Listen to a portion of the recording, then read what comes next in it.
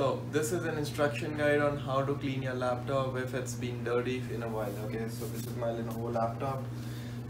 Take some soap, dishwasher, some good soap, antibacterial. You just pour it over it, and nice and crispy. And then you take a nice brush and you just do this both ways nicely. The other side also.